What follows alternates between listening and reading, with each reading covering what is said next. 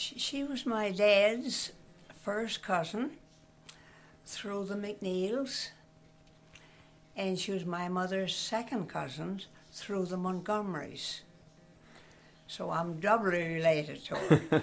We always had a lot of pictures of Aunt Maud, but that was always the family's favorite picture. It just seemed to be Aunt Maud.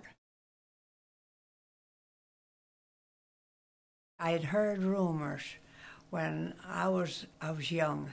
I had heard rumors that this was the case, but we all thought so much of her that we want to forget about it, because we always saw the humor side of Aunt Maud. She was comical, she was jolly, and we just loved to see her come to visit my old home in Park Corner, where she was married. This is my mother. She and Lucy Maud were great friends. They corresponded all the time. That was my mother. That's your mother, Ella, right there. That's my mother. And my mother and her used to be sitting talking and reminiscing over old courtships, and they'd laugh their cotton-picking heads off. So my memories were very happy, and we just never saw. If she was sad, she kept it to herself, and she had a lot of things to be sad about during her lifetime, I understand.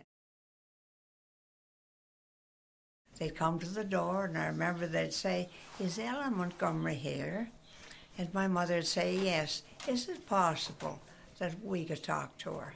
And, of course, my mother was always kind to everybody, and she'd say, "Oh, yes, come right in."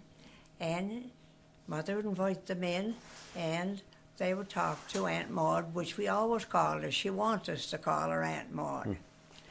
And she would talk to them, answer any questions that they wanted to answered.